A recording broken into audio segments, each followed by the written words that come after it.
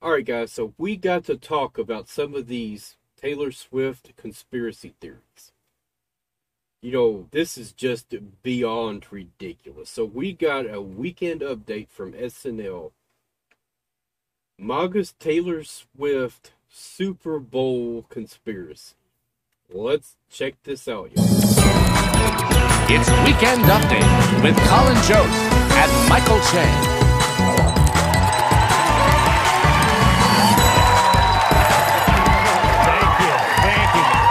Thank you. Good evening, everyone. Thank you very much. Thank you. Thank you. Welcome to Weekend Update. I'm Michael Che. I'm Colin Jost. Well, just hours ago, President Biden won the South Carolina Democratic primary, barely edging out his closest rival, Time. As you may have seen on your aunt's Facebook, many MAGA personalities are claiming that the Super Bowl is being rigged so that Kansas City wins and Taylor Swift can come onto the field with Travis Kelce and endorse Joe Biden. Man, MAGA people have so many enemies to keep track of. You have to hate the NFL, Taylor Swift, Bud Light, Disney, Kristen Stewart for some reason, electric stoves, windmills, the concept of rainbows, and the green. Conservatives are the ones that hates electric stoves? Why? So, wait. So are they saying right now that the lefties are the ones that said we should get rid of the gas stoves?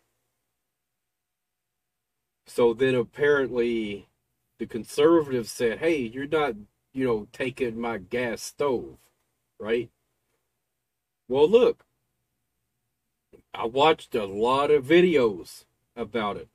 I watched people getting sensors and, all kinds of stuff.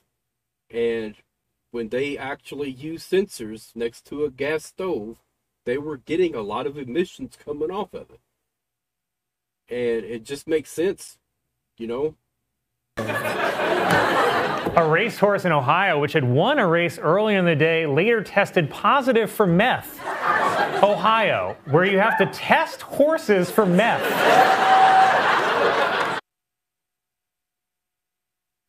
Now, I gotta know if that's a real story or not.